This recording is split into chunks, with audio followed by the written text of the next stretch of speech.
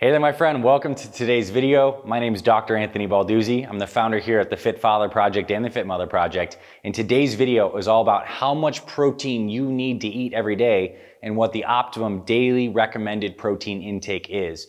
And this is a really important topic, especially as we're interested in building muscle and losing fat and eating the right kinds of foods. Obviously, a lot of us are interested in protein, and we have this idea that we should be eating more protein and that protein-rich foods are good for weight loss and muscle building, and they are. But there's a lot of myth and misinformation around the ideal protein intake, so I'm gonna help you figure out exactly what you need today in this short video. So let's get straight into it. The first thing I want you to know is that there is something called an RDA, which stands for Recommended Daily Allowance for Protein. And these are guidelines set by large government agencies that have researched what is basically the minimum amount of protein that humans need to maintain what we consider baseline health. Like the average person, what do they need? And here are the RDA guidelines. It is around 0.8 grams of protein per kilogram of body weight, which is equivalent to 0.36 grams per pound. So for a 200-pound person, this is roughly equivalent to around 72 grams of protein. For someone who's 150 pounds, this is around 54 grams of protein. So this is not a lot of protein. We're talking like 50 to 70 grams to maintain like baseline functioning. And the reason we need this amount of protein is because we're doing activity. Our body has muscles that are made out of protein, right? So we need skeletal repair. Our organs require amino acids from the protein for building blocks. Our neurotransmitters in our brain and all these hormones and chemical signals require these amino acids to basically reconstitute the cells that are constantly dying and turning over in our bodies. That's why we need protein generally. But it turns out that these RDA recommendations are not optimal. These are baselines. But you, as a person who's probably interested in health, fitness, weight loss, you actually need more protein, but maybe not as much as you think. So this brings us to section 2. What is the optimal amount of protein? And to get right into the big punchline here is the optimal amount of protein is actually around 1.6 grams per kilogram or 0.73 grams per pound. And I didn't make these numbers up. I'm gonna show you the research in just a second that backs these claims up. But this roughly equates for a 200-pound person to around 150 grams of protein per day. And for a 150-pound person, it's around 110 grams per day. So in the fitness circles, there's a lot of people who say you should be eating 1 to 2 grams of protein per pound body weight. So that a lot of people who are like 150-pound people looking to gain muscle are eating 150 grams, if not 200 grams of protein. It turns out that's more than you actually need. So I want to show you the studies that actually back this up. First one is from a researcher named Wahlberg, who's from the Virginia Tech University. And he did some research comparing high protein diets versus like the 0.73 grams per pound when people were in a weight loss, fat loss phase. They're in a calorie deficit. And he found that 0.73 grams per pound was enough protein to make sure that they didn't lose, the weightlifters in the study didn't lose any muscle mass. So you don't need to eat much more over that 0.73 grams per pound body weight to maintain muscle mass if you're losing weight.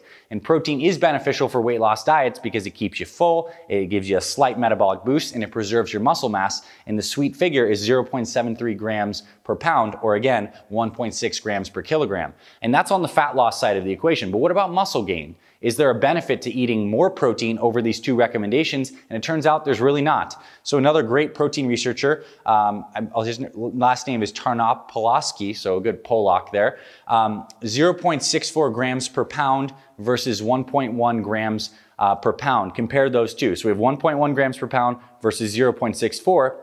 And he was trying to see if the high protein 1.1 grams per pound led to greater muscle mass gains than the 0.64, which is lower than our recommended optimal intake here, but very close on. And he found that the 1.1 grams per pound produced no more muscle mass, no more positive nitrogen retention than the 0.64 grams per pound. So basically, eating above this figure right here, just 0.73 or 1.16 grams will not lead to additional muscle mass. And what actually happens is when we eat more protein than we actually need, aka these figures, our body just burns it off. There's something called protein oxidation, where we basically take the protein, can convert it to glucose, and can burn it off for energy. So if you eat more protein above these figures, it's not like that protein's being constituted into your cells for building more muscle. You're just converting it and burning it for energy. So it's just calories.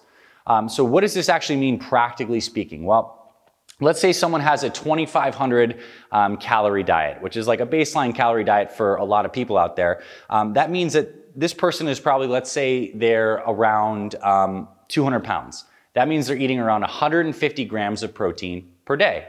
And breaking that down, that means that they're having around 30 to 40 grams across, let's just say, 4 meals. So let's just say they're having 3 meals and 1 snack, then they can probably get away with having 30 grams of protein in breakfast, lunch, and dinner, and a snack of like 20 grams. And that gets you very close to that 150 gram figure. And it also means that 150 grams of protein of 2,500 calories is roughly around 20 to 25% of your calorie intake per day. So if we looked at your total calorie load for the day, you don't need more than 20 to 25% of those calories coming from protein. Again, if you make that number any higher, you're just burning off that protein, converting it to energy, and using it for, basically like you would use carbohydrates and fats. It's not giving you any additional benefit unique to protein itself. So this is very important. So the practical advice here is that most people are going to want to look to get around 30 to 40 grams of protein across the meals. This obviously is based on your meal timing setup. If you're intermittent fasting, for example, and you're skipping 1 meal out of the day and having just like a lunch and a dinner, you might need more like 50 grams of protein in each of those feedings.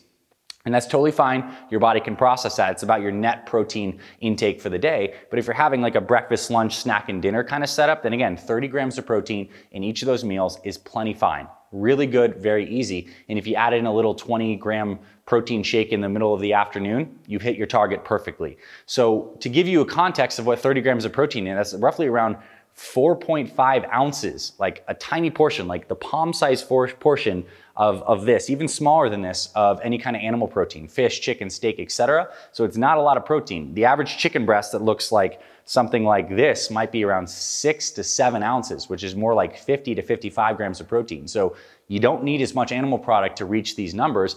And again, it's about your total calories. So if you're choosing to eat way more protein than you actually need for these optimal figures, again, you're just gonna burn that protein off. It's gonna get converted to glucose via gluconeogenesis, and you're gonna oxidize that whole protein in a process, and it's not gonna give you any more benefit. That's not to say you can't have more and it'll necessarily harm you. Again, there's a lot of research showing that higher protein intakes are safe on your kidneys as long as you're drinking enough water. But I wanted to give you this video to show you that we need more protein than the RDA.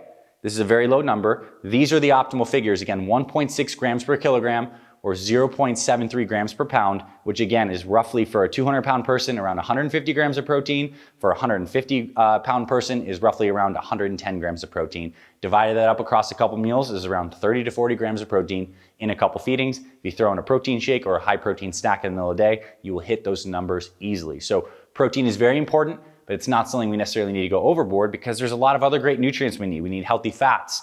We can very much benefit from fibrous carbohydrates. And if you're an athlete, from some starchier carbs to refuel glycogen stores. So many amazing things we need to do, but that hopefully demystifies the protein equation. And again, looking at your total calorie intake for the day, protein should make up around 20 to 25% of your calories. It doesn't have to be all the way up at like 50% like some uninformed bodybuilders do, where they think they need way more than they actually need. It just ends up being expensive carbohydrate, I guess you could say. So I hope you found this valuable. If you actually want some help losing fat and building muscle and taking this kind of nutrition advice and making it very practical and getting an exact step-by-step meal plan, then scroll below in the description and check the comment that we're gonna pin below as well. That gives you our free one-day weight loss meal plan for fit fathers. And if you're a mom watching this video or a busy woman, we have our free Fit Mom Jumpstart that gives you our exact step-by-step meal plan, what to eat for breakfast, lunch, snack, and dinner, and we give you workouts free as well. We'll send that straight to your email. So check those links below. Thank you for being here, my friend. Again, I'll also link in some of the research so you can see this stuff for yourself. This is all based on the science, and I hope you found this valuable. I hope this helps you. And if you love this stuff, subscribe to our channels. We literally have hundreds of videos just like this on demystifying some nutrition myths, but also exact workouts, meal plans, how to build muscle, lose fat, especially if you're a busy person, your 40s, 50s, and 60s. We're the Fit Father Project and the Fit Mother Project. This is what we do. And if you like this, hit the like button, give us a thumbs up. This helps us spread this video, and it really helps this channel a lot, so we'd appreciate that as well. Thank you, my friend. I'll see you in our future videos. Check out those resources pinned below, and I'll talk to you very soon.